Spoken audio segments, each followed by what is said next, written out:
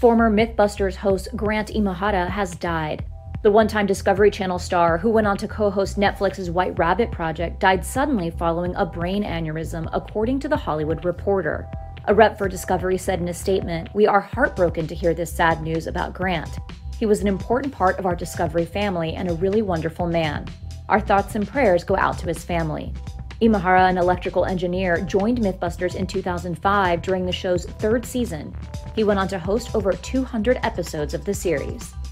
It's not only the end of this episode, it's not only the end of this season, it is also the end of an era. This was the very last episode of MythBusters to feature the incredible trio of Kari, Byron, Tori Bellece, and Grant Imahara.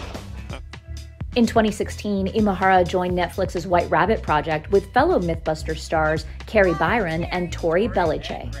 As news of Imahara's death emerged overnight, many of his friends and former colleagues took to social media to mourn his passing.